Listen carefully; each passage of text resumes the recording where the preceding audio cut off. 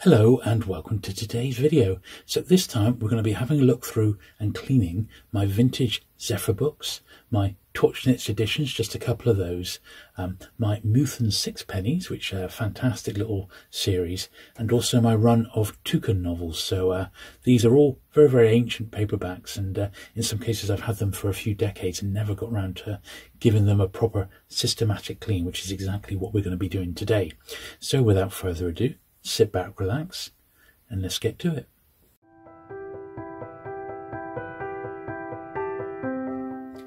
Okay then, so here's the first one. Saratoga Trunk, Edna Ferber. This is a Zephyr. Now, first thing you notice about a Zephyr book, if you ever come across them, is they're really heavy. They're printed on super thick stock paper. You can almost see the thickness of each sort of page there compared to what would come later. So these sort of date from the early 1930s. In fact, we'll have a look and see if this one's actually got a date in it. Well, this one actually says 1945, so these are sort of, this particular batch are post-war ones. We do have some pre-war ones as well to look at today, and a few that sort of came about in response to the penguins really being so popular, sort of colour-coded. In fact, these are a little bit colour-coded. But this is very, very nice. And these were designed, this Continental Book Company, they were designed to be sold throughout Europe. So it says down the bottom here, this edition must not be introduced into the British Empire or the USA. So these were really just for distribution across for English-speaking people who were living throughout Europe, basically. And they're numbered. So this is number 20. And they did generally come in dust wrappers. Now, I've got some later on which are in dust wrappers, which we'll see. But we'll just go through these because, as I said,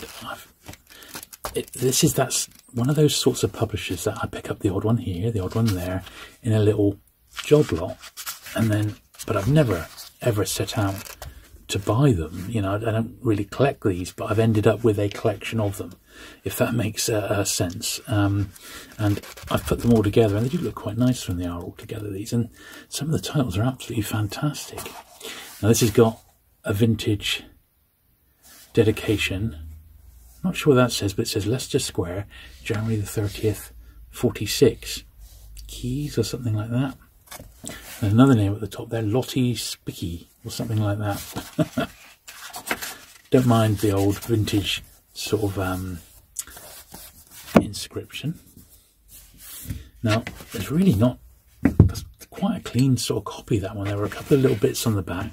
The spine is flat, so there's nothing we can do there.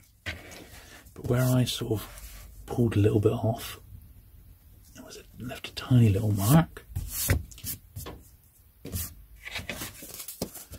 we go, that's all right. Now here's an author you probably recognise. This is C.S. Forester. Forester wrote the Hornblower books, and this is actually the first one in the Hornblower series, The Happy Return. This is number 29 in the Continental Library. And look at this, this is quite handy. Now this is probably a remnant from the dust wrapper, because we've got some in wrappers in fact the very next one is in a wrapper, I think. See, Captain Horatio Hornblower, there we are. So it's a bit about the book there. Then look, a listing of Zephyr books, with number 1 being A Farewell to Arms. There we are. How interesting. So that lists the first 66. P.G. Wodehouse there, which we'll see in a minute. I've got a P.G. Wodehouse, which is probably quite rare. Quite a nice selection of titles there. Very nice indeed, yes. We'll put that to one side while we finish going through this one. It's got a bit of paint or something on the top edge there, but we're not going to be able to do much about that unless we were willing to shave it down with some sandpaper. Number 1 book says Chester Walk, Cheltenham. So this has gone into the second-hand market. 1945 again. So I actually thought these were from the 30s, but it just shows, these are all post-war. But that's okay. I think there's a lot more we can do on that one. So here's a yellow one, which denotes the crime colours. Enter a Murderer. J.M. Marsh. So let's slip this one out of its dust wrapper. Let's have a look at this first of all. It's a very bright yellow. And look, this is where that bit came from, because it's got the list of the Zephyr books on the inside and outside flaps. This one lists up to number 80, and it actually gives us the key there. So red volumes are, which we've got, were modern American authors. Blue, modern English authors. Green is classics, and yellow, detective fiction and thrillers. So only the 4 subsections. So because this has been in a dust wrapper, it's much, much cleaner than the other 2 we've seen. So it's really been sort of protected. And just look at these. Look how easy they are to read. They're really pleasing on the eye. I think they're great. Very, very nice, these. Really well put together. And this has got an address, Hurlin, wherever that was. So this was obviously sold on overseas and not locally. So that's a very nice one, that, actually.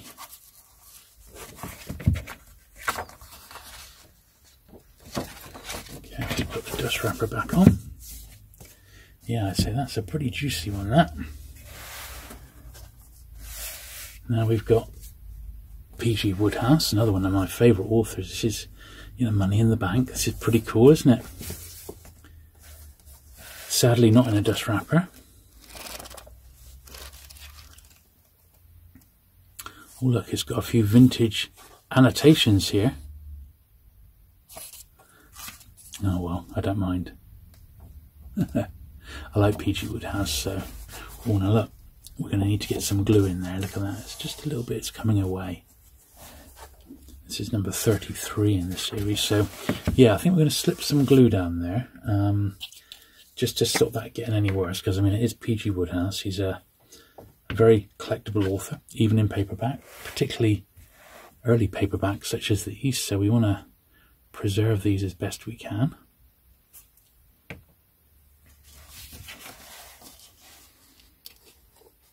Of course, Wodehouse himself got a bit of a bad rap, didn't he, during the war? He sort of got tricked by the German propaganda machine. He was living in France, and obviously France got overrun. And, he was a complete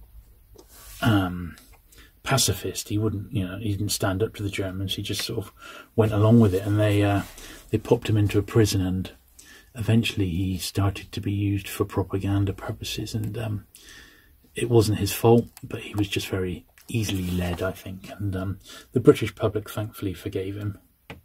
But for a while, he was a little bit of an outcast, which was a shame, for such a popular author pre-war. But it was just bad luck more than anything.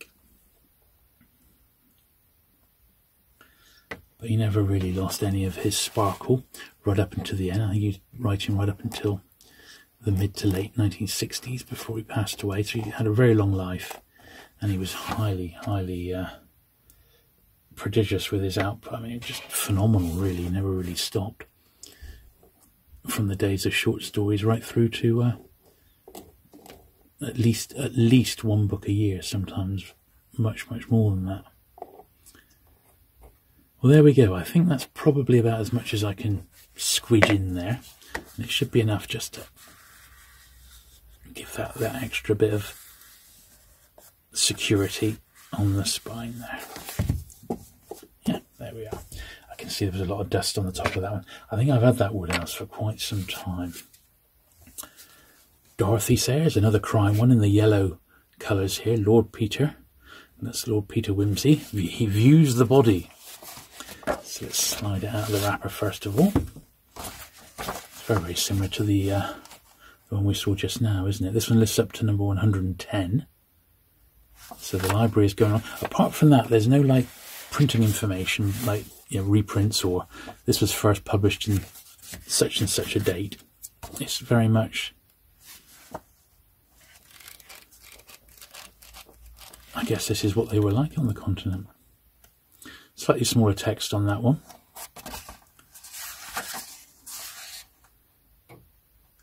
So first published 1928, that would have been the original hardback. Copyright 1946. Lovely underneath. It's a nice clean copy of that one. Once again, the dust wrapper really has done its job and saved these books from the ravages of time, really. Because even though these are 1947, I mean, that's still 75 years ago, isn't it? So it's not like they're young. They're still very old books. Let's slide those over there. Because what we'll do, we'll go through all these, and because we're not going to be able to polish any of the books that we've got today, because they're just so ancient, we'll do our sort of a brushing down session at the very end, and we'll brush them all down. So here's a bit of a classic, Cranford, Mrs. Gaskell.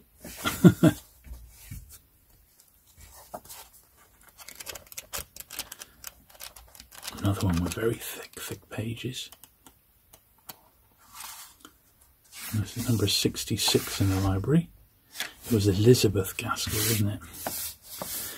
Actually, that's pretty tidy, all things considered. Consider it's not got a wrapper with it. That's actually not a bad copy. Now this is interesting. So this is the red, which was American authors, wasn't it? And this is William Faulkner's The Wild Palms. So another bit of a classic work, isn't it, this one? So it's more like a maroon than a red, isn't it? Yeah. Modern American authors. Well, modern for when these were published, of course. Goes up to number 117. So I can imagine these are all sort of early or first printings, because the number of books that are available seems to jump up with each volume. So this looks good. This looks got a nice vintage bookmark in, which we'll have a look at in a minute.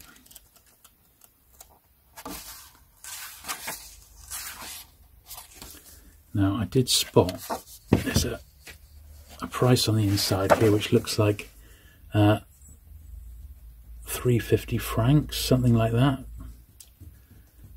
3 francs and 50 centimes. That's what it looked like. That was just put on by the bookshop, so I'm going to happily get rid of that. The rest of that's a really sort of nice copy. Now look at this, look.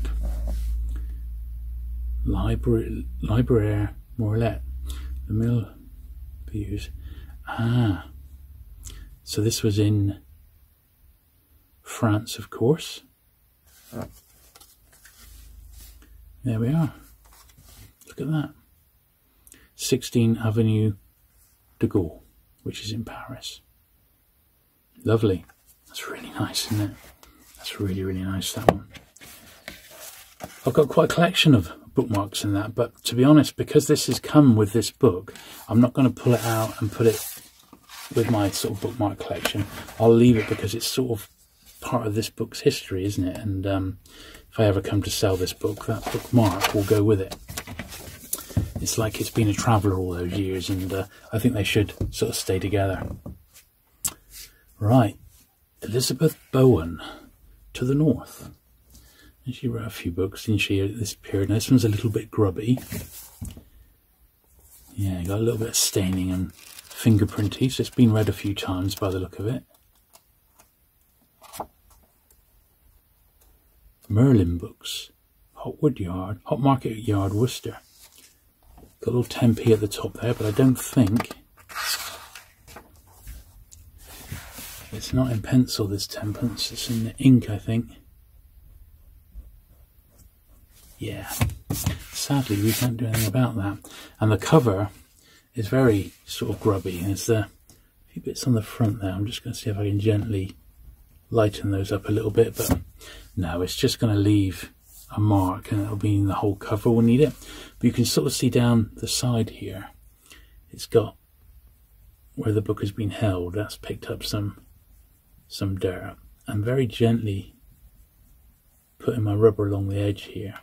It will lighten that ever so slightly, but I don't want to end up having to do the entire cover because it's just not worth it. But that little bit of the edge there now looks better than it did, because it was almost sort of black, wasn't it? And it's just where the person's held the book naturally. They've just opened it there. They've been holding it in their hands, and that's sort of where where it's got a bit dirty. This is a bit of a thin one, but it's a good one though. Look, John Steinbeck, Mice and Men.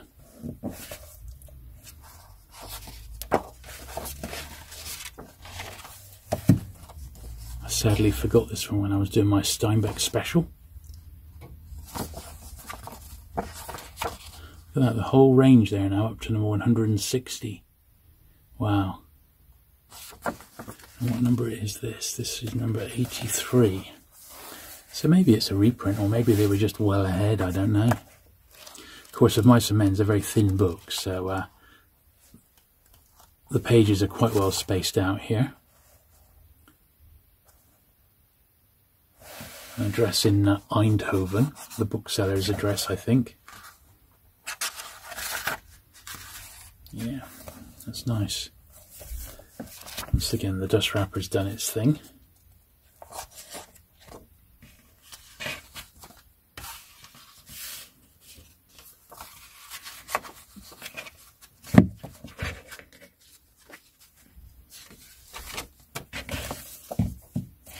But really dirty along the top, so it's going to really benefit from having a good brush in a while. Here's another one, Tobacco Road, Erskine Caldwell.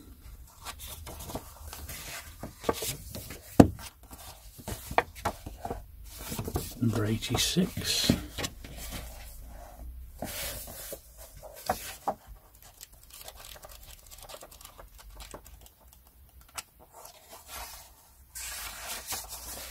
Ex-Library, PVO Bartels.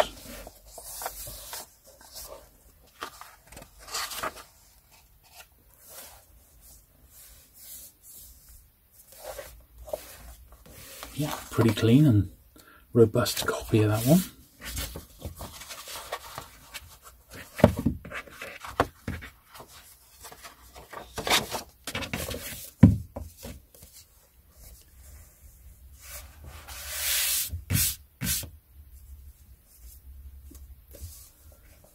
So another Dorothy Sayers, The Unpleasantness at the Bologna Club. Now this was Penguin number 5 in 1935. But see, it was released as a Zephyr. Zephyr 87.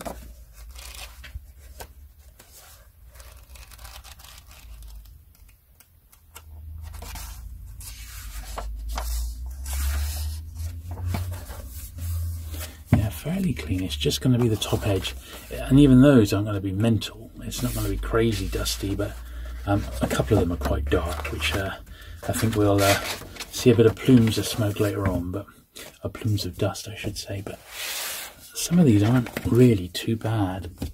So this is one of the blue ones. Now these were for modern English authors, I seem to recall. Yeah, blue volumes, modern English authors, yeah. And this dust wrapper is a little on the slightly delicate side. Look, it's been held together by a couple of bits of tape, so not exactly ideal. So we'll treat that one with kid gloves.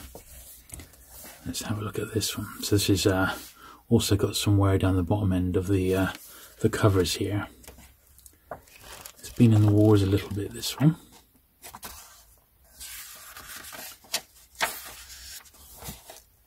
I'm going to pop a little bit of glue in the top there.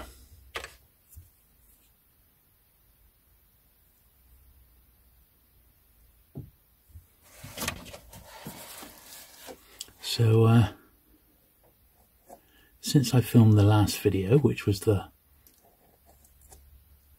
Puffin Storybooks, the channel has hit 1,000 subscribers, so thank you very much everyone for that. I'm glad we've hit that milestone. It's really, really fantastic to do. I think in YouTube's eyes now, although as we speak the channel is still under review, to open up like community posts and things like that. I think in the long term it will mean that these videos will get a little bit more exposure than they've been getting at the moment. When you get to 1,000 subscribers, it's almost like like a seal of approval in a funny sort of way, that you are indeed who you say you are on the tin, if you know what I mean. So hopefully the steady stream of subscribers, you know, 1 or 2 a day, which is sort of what it is. Sometimes a bit more, though I have to say this month it's been particularly busy. We've had about 3 or 4 new subscribers every day, which is fantastic. But it will start, you know, slowly sort of organically growing, and well, we'll see where it goes.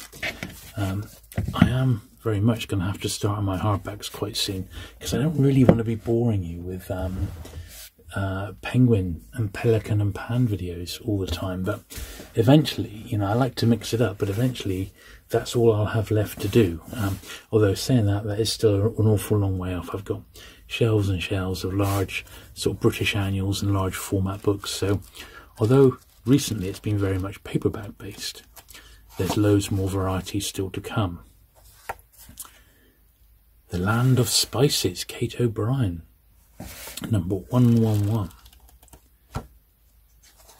It's got some markings there, but they're in pens, so nothing we can do about that.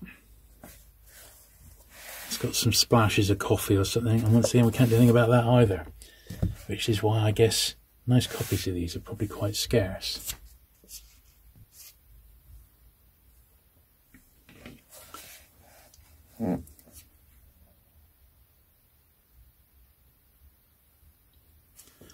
Morning Becomes Electra, Eugene O'Neill.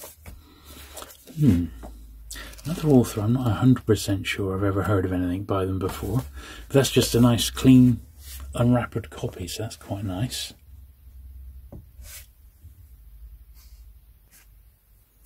Ooh, this looks like a nice one. Raymond Chandler, look at that, The Big Sleep. He's quite a collectible author.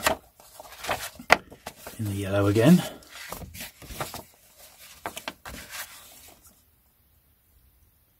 Detective fiction and thrillers.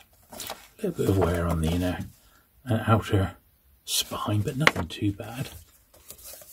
I'd imagine that's really kept the actual book in nice condition.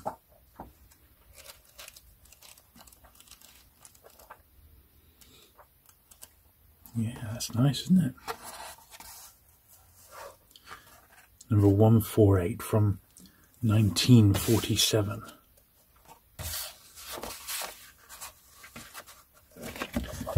My suspicion is that would probably be quite an expensive book to buy second hand if you were looking for that particular one. You'd probably have to pay a few shillings for that one, I would imagine. Now this looks like a big thick one. Captain from Castile, Volume 1, and I see I've got Volume 2 there as well.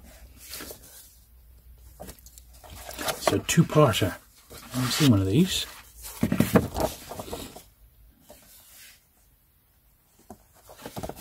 There we are, number 153, and I'm guessing number 154. We'll have a look in a moment.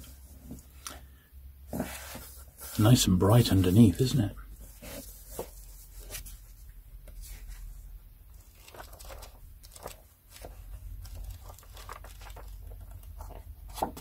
Map inside there.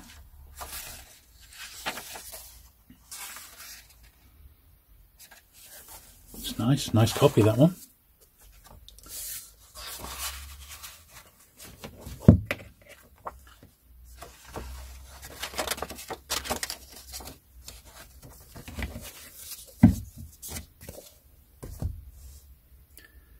And here's Volume 2 of that one. Same thing, and it is consecutive numbering.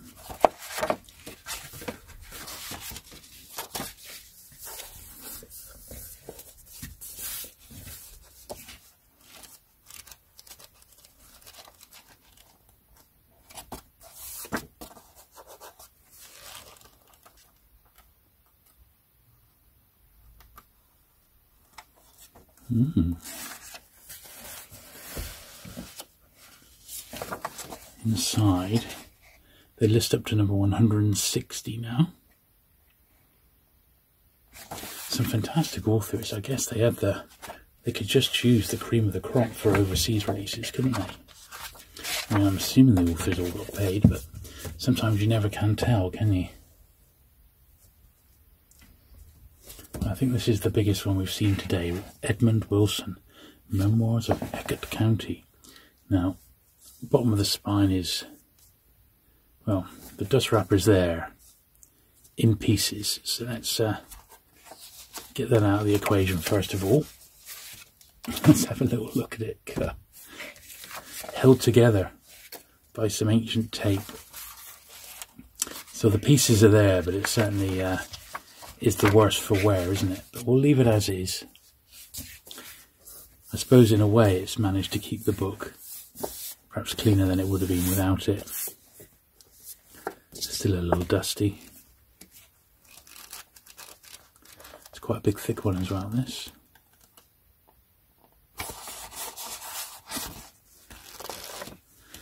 So as much as it looked a bit of a dog, and it is a dog,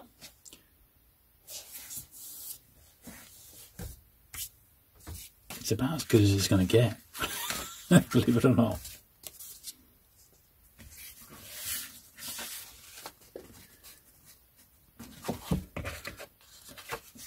I could obviously pull the dust wrapper to bits, but it would just mean it wouldn't be on there at all, you know, so we'll just leave it like that.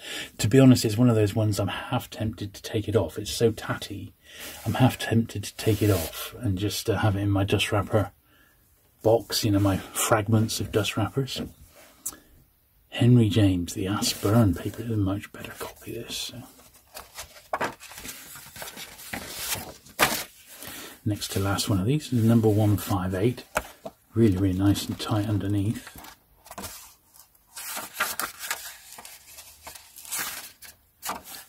Yeah, that's lovely. 1947.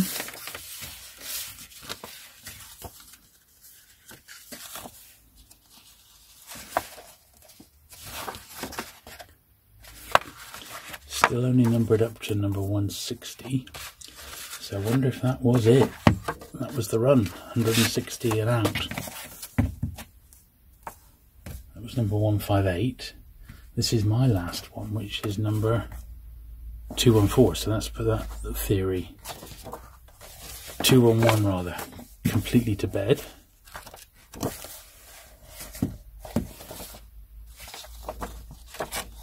So this has numbering inside up to number 229. Ernest Hemingway's To Have and Have Not. Well, there we go. So it's at least up to 229.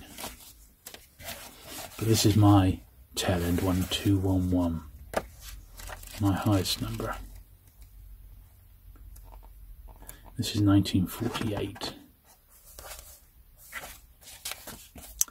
Quite an interesting little publisher, this, and as I said, I've never ever gone out of my way to collect them, but this is what I've managed to pick up, or has come my way in sort of the last 20 or so years when I've decided to keep them. I think I ended up keeping them simply because there were so many like key authors in there, people like the P.G. Woodhouses and the C.S. Foresters, and the crime authors, of course.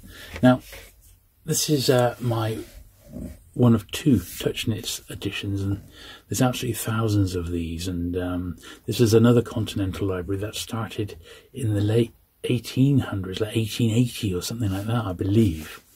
They published all the Conan Doyle Sherlock Holmeses, and they're slightly smaller format and oblong. Once again, you see, not to be introduced into the British Empire or the USA, so for English-speaking people living throughout continental Europe. And soft covers, very, very, this is May 1932, this particular one.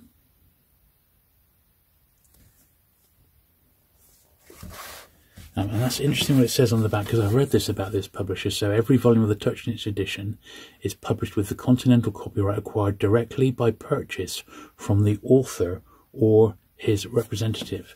So although these were published on the continent, the author definitely received their commission, as it were.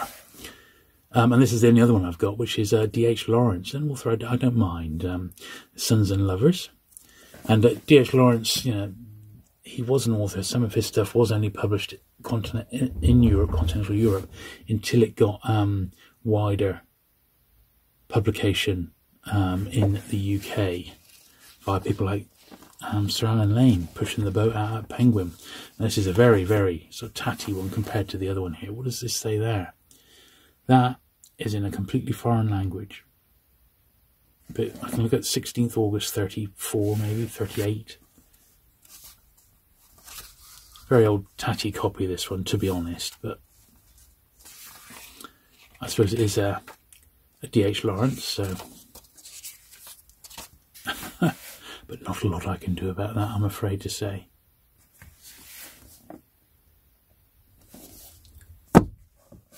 Now, I do have one later one from the Toucan, which is this, which is their tail end sort of ones. This one's numbered number 13, but it's this is possibly wartime or post-war. We'll have a look at that in a minute.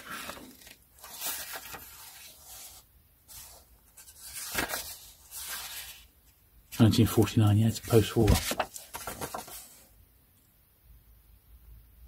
Transport. It's like getting a taxi. Who'd have thought it? Oh, we'll stick that in there. Often you find bus tickets and stuff like that, don't we?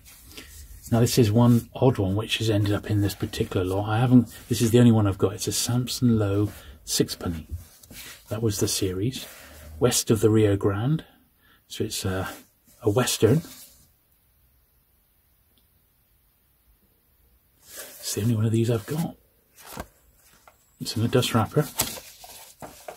Underneath it's actually quite bright.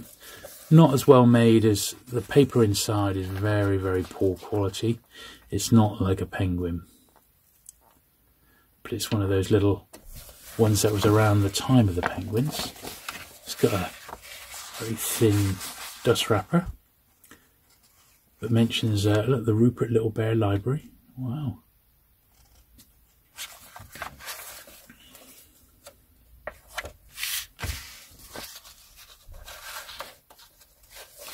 There's a list of them on the back there. Oh, same ones. Yeah, so that's quite nice. The fact that it's in a dust wrapper is rare. I can't imagine there's too many that have survived in that condition. But look at the dirt on the top. So nothing we can do really internally, but out externally, at least along the top, we're going to be able to give it a bit of a tartan up. So this is the first of the Methuen Sixpennies, and this is number 1 in the series. And I've got 8 of these out of the 20 that got produced. At least I think there's 20.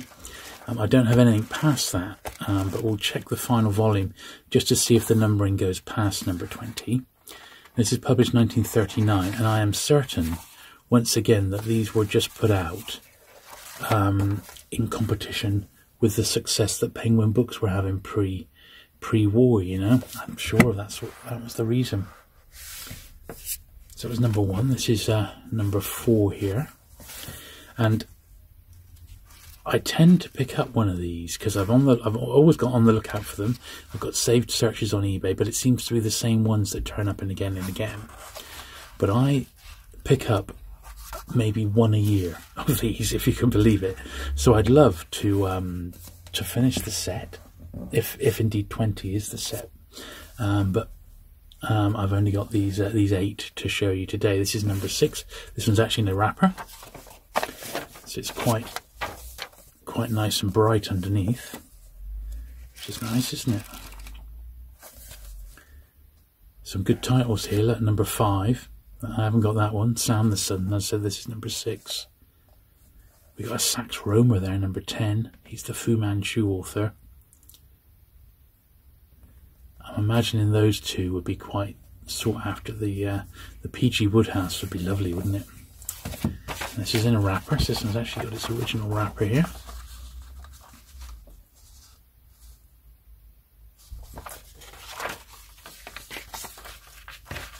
The quality of the wrapper is like a Penguin wrapper of that time. Same sort of thickness.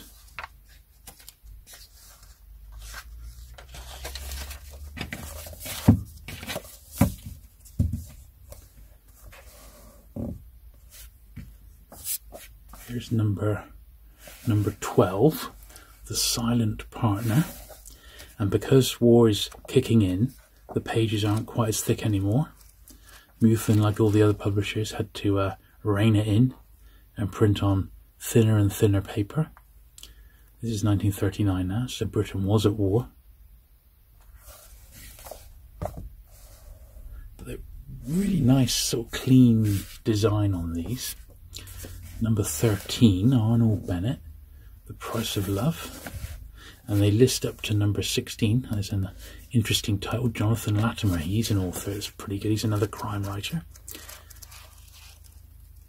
Read one of his last year. Really, really good. He only wrote about 4 books, and I think I've got most of them. They were published by Pan over here.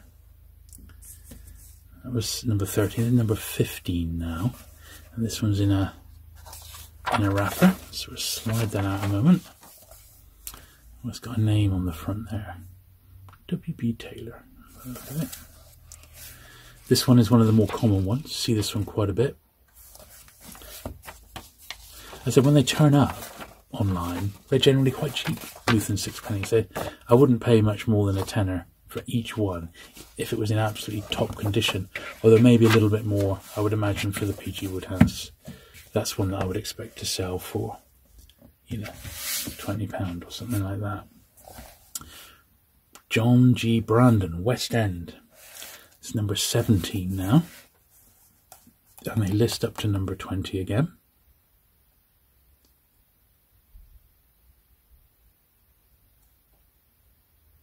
Good stuff. Quite an interesting list, isn't it?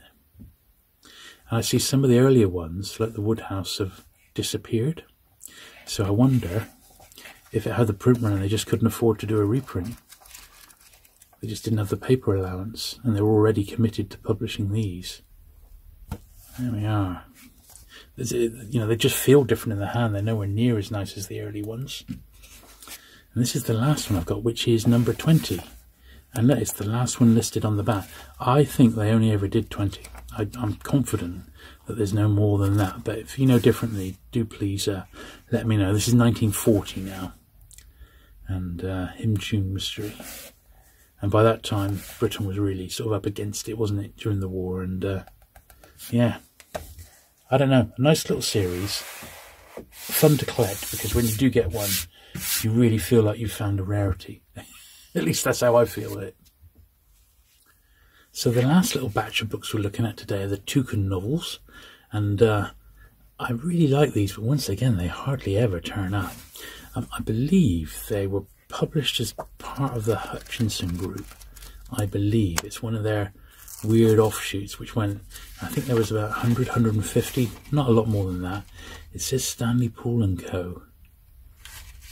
underneath. Not 100% sure, but this is number 1.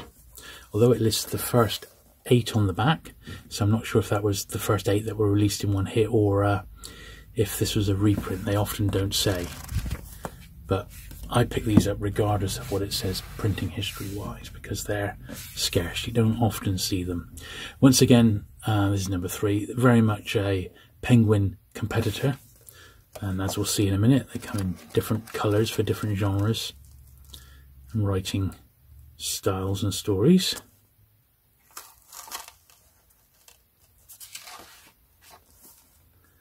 And they are pretty scarce, you know. They were around for a little while, but you just never see them today. Number 8, The Unobtainable.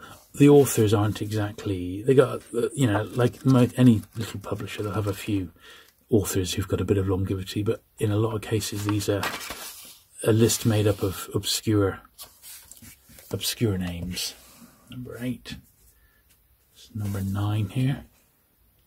HME Clamp. I mean, let's be honest, you know. I think Goldenrod, I think this was the first one I ever had as a toucan. I remember thinking, what on earth is this? What they're such an unusual curiosity, aren't they?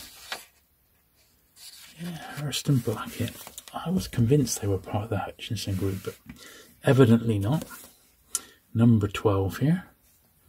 Vista the Dancer. And these came with dust wrappers as well, a bit like the Penguins. None of my early ones have got wrappers with them. They've been lost over the years, sadly.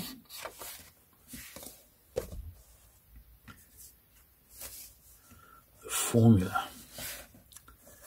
This is quite ropey as well.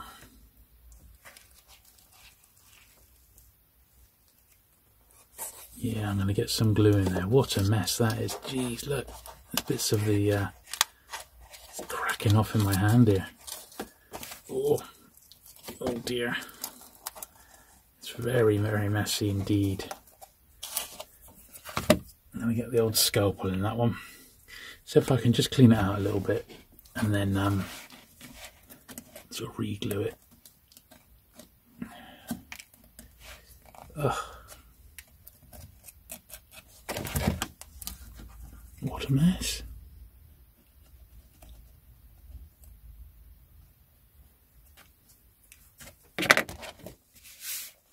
It's just the glue has just aged really badly.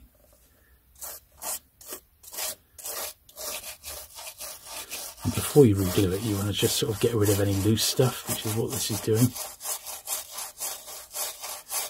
Then I'll smear some Put Stick in there.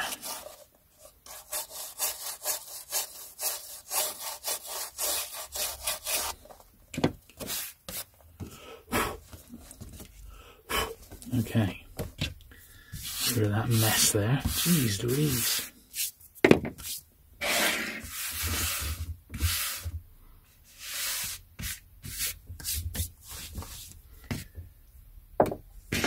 This is going to be a bit of an ugly process, I'm afraid, but it needs to be done because the cover is going to fall right off. So I just got big blobs of blue tack here, and we'll just sort of squirt it in. Or smear it in, I should say, right down to the bottom of the spine. It's come away the complete length here, so.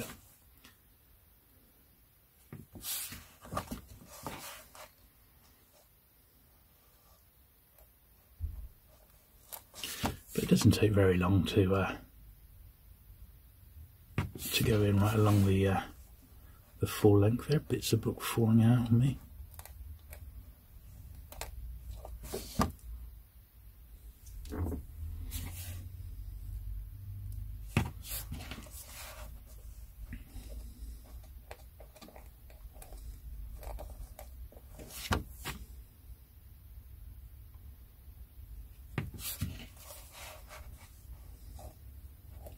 So I was thinking next week, while I'm burning this in, I might pull out some hardbacks, some of which sort of have been cleaned but they need a dust.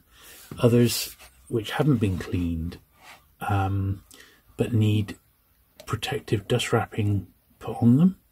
So I might give that a go next week. I'll see how we get on during the week. See if I get some time to do it, because it's going to be a little bit more fiddly than usual.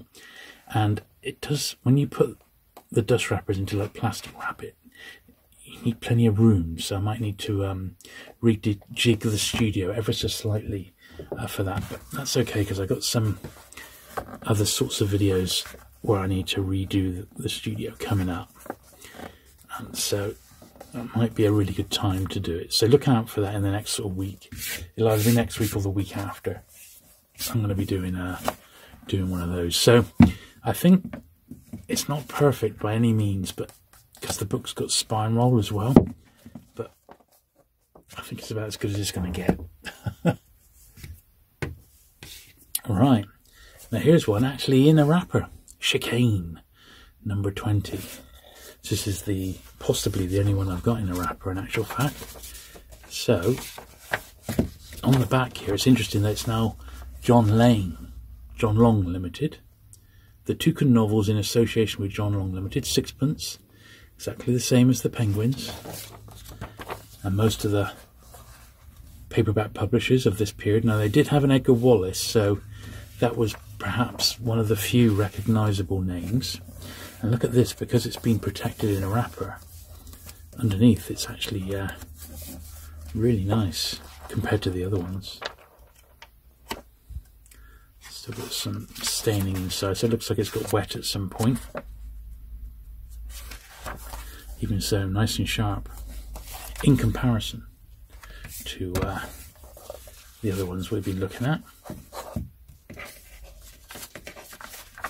And you can see, looking at them there, all the different colours, how once again so many of the publishers decided to do colour coding. It seemed to just be the way, didn't it? Here's a yellow one, so the first yellow one we've seen. Thanks to Dr. Molly. Ah, Dr. Molly. Okay, number 43. Number 44, The Singing Spider. Angus McVicker. This one's really fallen to bits. Very, very fragile, this one, but not a great deal I can do there. It's already as good as it's going to get, really. 62, The 13th Crime. Nice wartime advert there for Cadbury's. If it's chocolate, then it's food.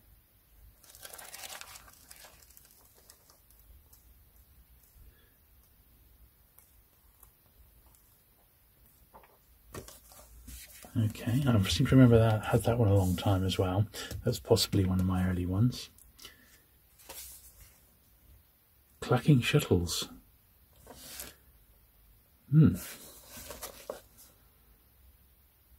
See, look at this, look. The Toucan novels, and then on the back, an advert for Hutchinson's Pocket Library. So I think somehow, at some point, these Toucans ended up as part of the Hutchinson group. I note with interest that there's no number. And the price is 1 and 6. It's gone up from 6pence. So this is obviously later, after the other books that we've seen. But something has definitely changed in the publishing, because they're now part of Hutchinson, by the look of it. So I wonder if Hutchinson just bought them out, maybe, and then amalgamated them possibly into the Hutchinson Pocket Library, which we've already seen. And here's another one, same thing, this is 1 and 6. But on the back, look, an advert for Hutchinson's Pocket Library. So that's where they definitely ended up.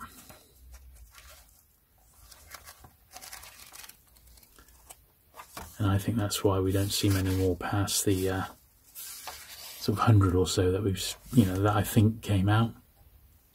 And the very last one I've got here is a rare services edition Toucan. So it says the Toucan novels at the top, but importantly services edition. Now these are rare.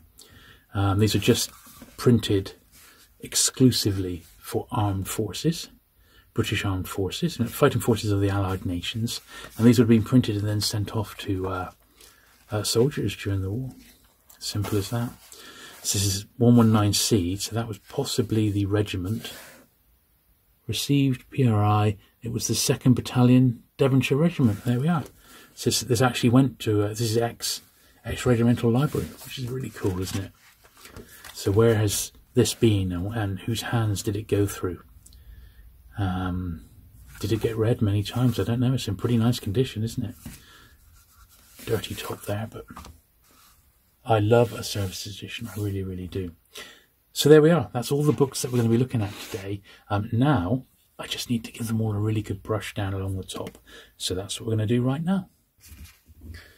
Right then, so I've got all the books ready to be brushed down.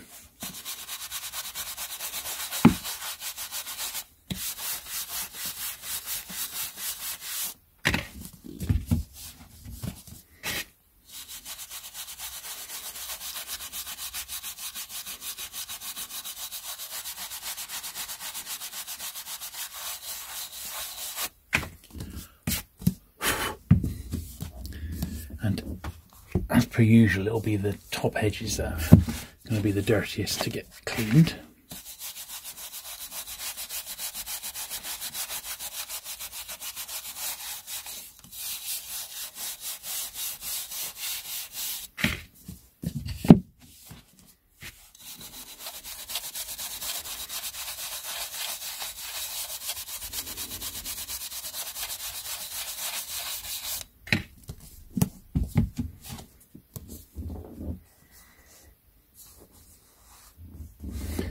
thing is with these, they're so heavy, I need to, you can't do too many at once.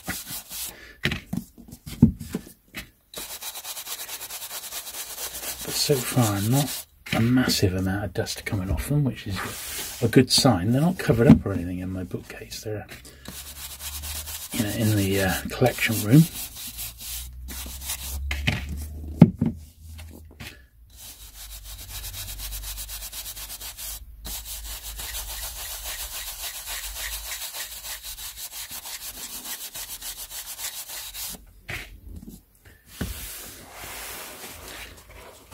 Get these nice and square.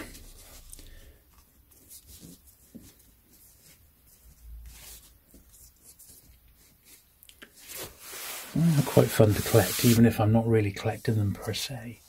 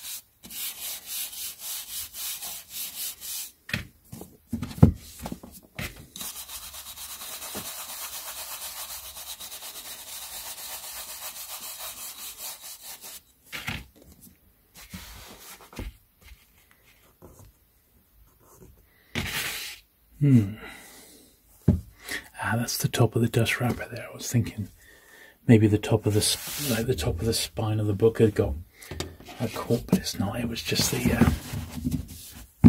dust wrapper.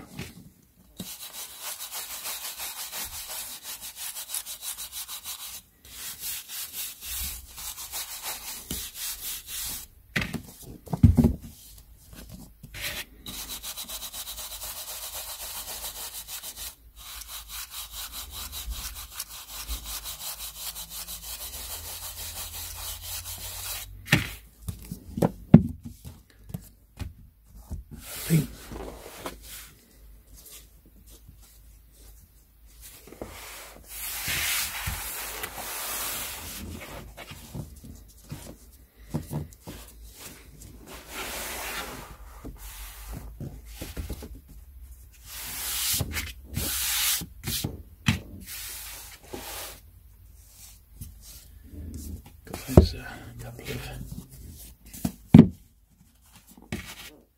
Touchiness books now.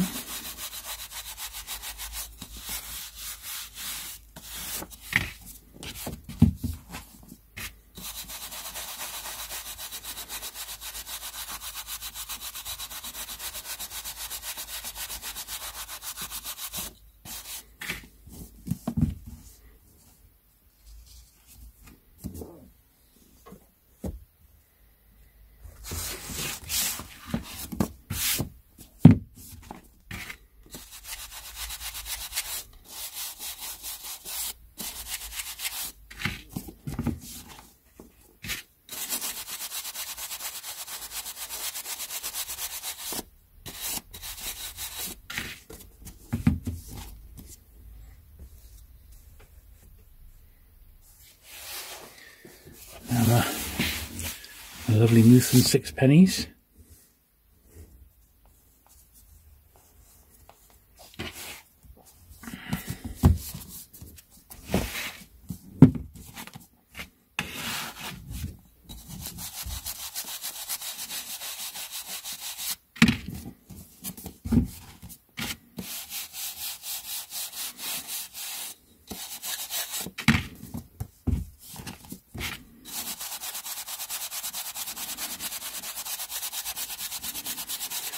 Fair bit of dust coming off there, as expected.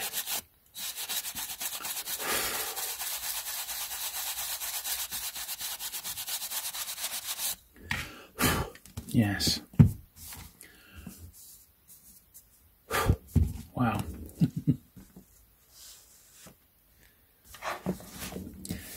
same with these because they're quite dirty along the top there.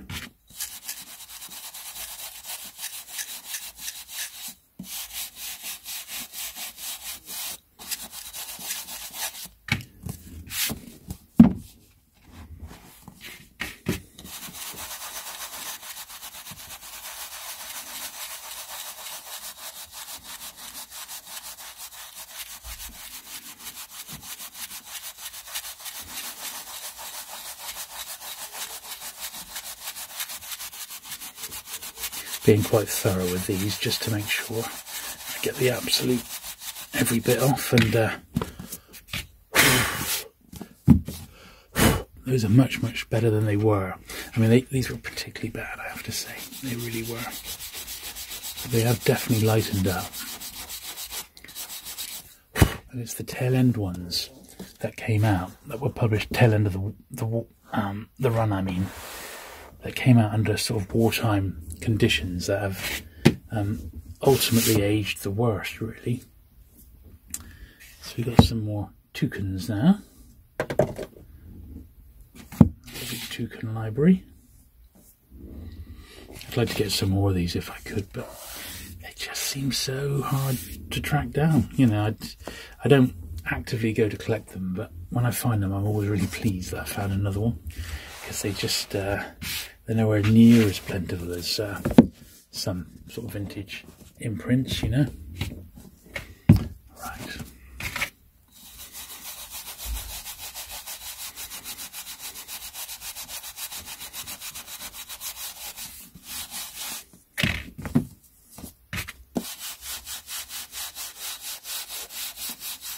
Quite a bit of dust on the side there,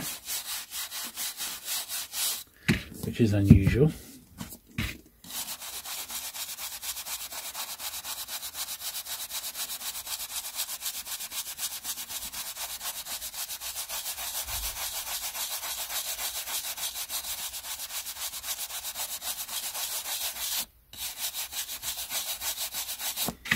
That's good. They look much better.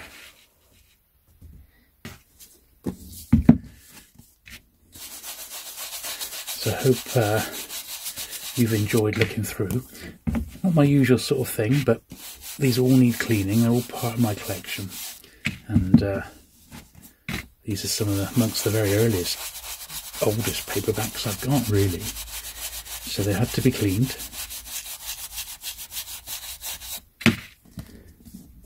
I think they do look much better for it.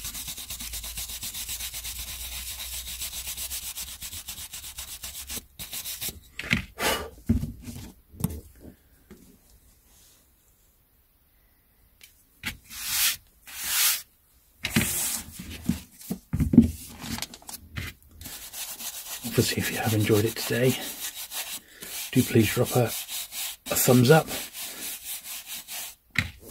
And if you've really enjoyed it, leave a comment. That would be cool. As I said, I've not quite decided what we're going to do next week yet, but certainly the hardbacks, or some of the hardbacks, are on the horizon now.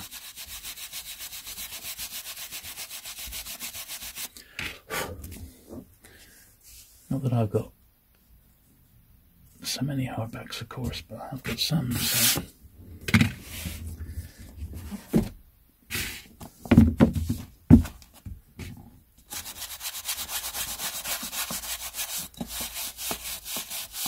Anyway, thanks very much for watching today, and I shall of course see you next Saturday with another video. Bye.